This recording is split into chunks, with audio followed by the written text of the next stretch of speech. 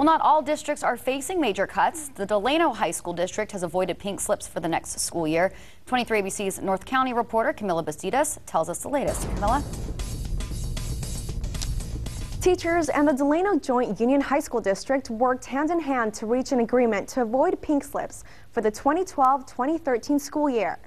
The high school district is bracing itself for the worst possible scenario, cuts of $3.1 million. The district feared that about 10 teaching positions would have been cut if the teachers did not accept furlough days. But after careful consideration, the Teachers Association did agree to 5 furlough days for the next school year.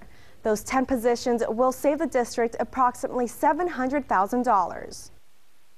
We are very appreciative of the collaborative spirit that we have seen.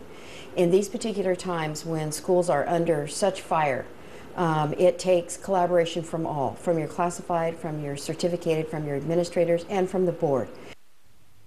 Administration has also agreed to take 6 furlough days for the next school year. But the district is not in the clear. It is also facing transportation cuts. Right now, a total of 1,367 students from Delano and surrounding cities use school buses. But if cuts are made, hundreds may not be able to get to school. To stay afloat, the district is planning to use money from the reserves. In studio, Camila Bastidas, 23 ABC.